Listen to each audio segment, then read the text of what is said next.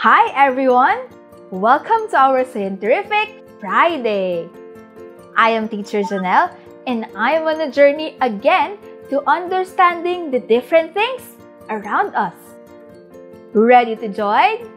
Come on and let's see how science is everywhere!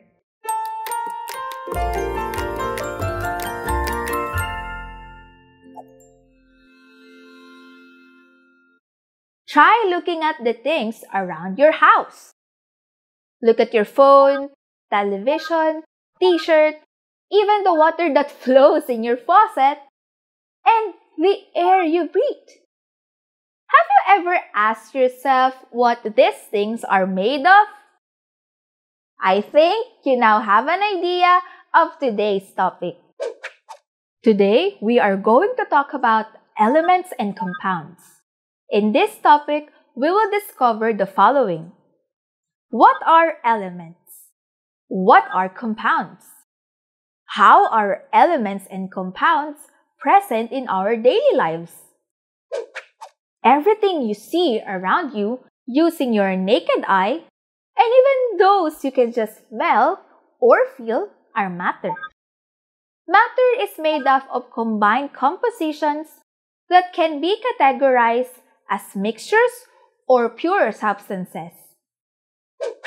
Mixtures result from physically combined substances, while pure substances are substances that will always have the same composition. An example of a mixture is the salt water. It is a mixture because the salt and the water are physically combined.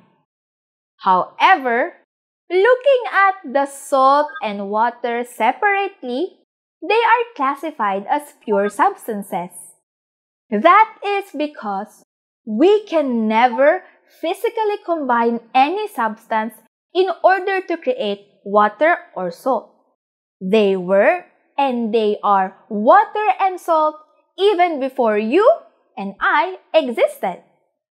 Now, pure substances can be further classified as an element or a compound. So, what are these two? Ready to start? Let's go! Let's begin with the simplest pure substance, the element.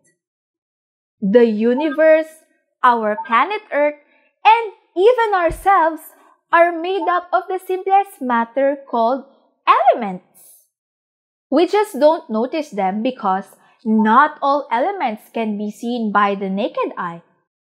Just like the alphabet that serves as the basis of words and sentences, elements are also the basis of every living and non-living thing.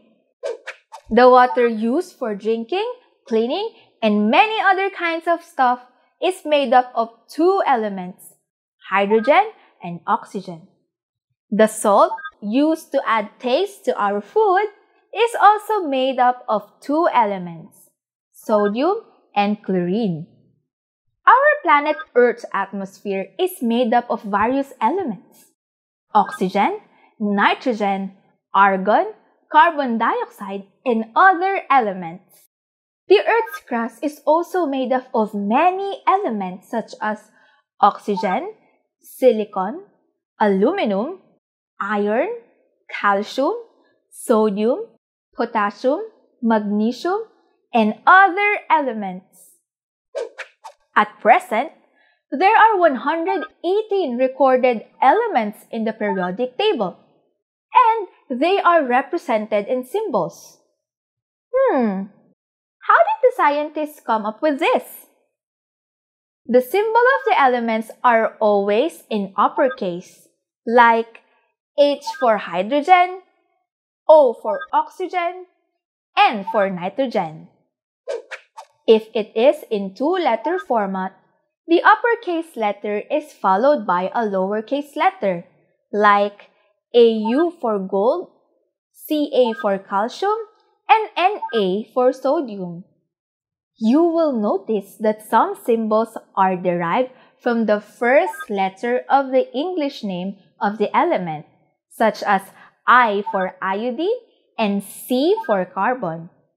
But some symbols are derived from its Greek or Latin origins, such as Au from aureum, which means shining dawn for gold. Cu from cuprum, which means metal from Cyprus for copper. And Ag from argentum, which means shiny or white for silver. Now it's time for a fun fact! You and I have element components inside our body, such as calcium in our bones and iron in our hemoglobin. These hemoglobins are stored in our bones, spleen, and liver, and also iodine in our thyroid glands, which are important in our metabolism. These and more are the reasons why we see different elements written in the label of your multivitamins. Those are the elements for you.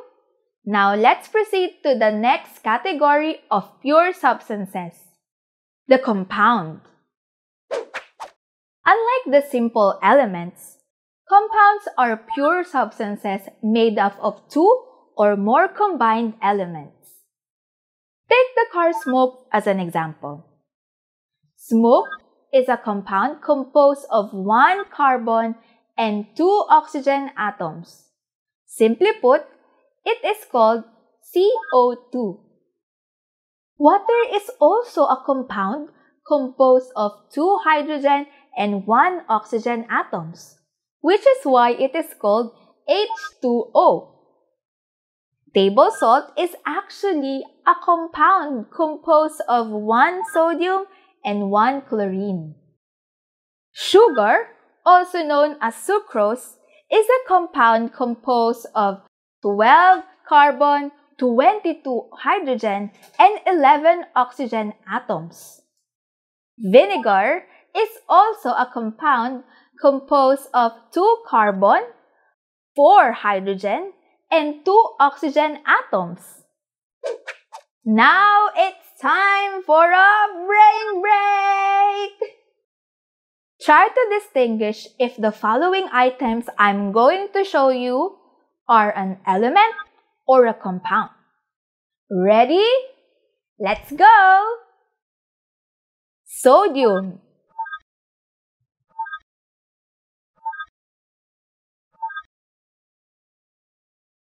table salt,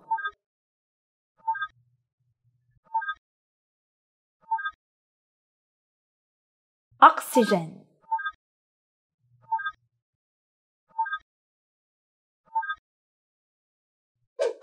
woo! If you answered everything correctly, then you did great! That was Scienterrific! Today, we were able to learn that pure substances can be an element or a compound. Elements are the simplest pure substances.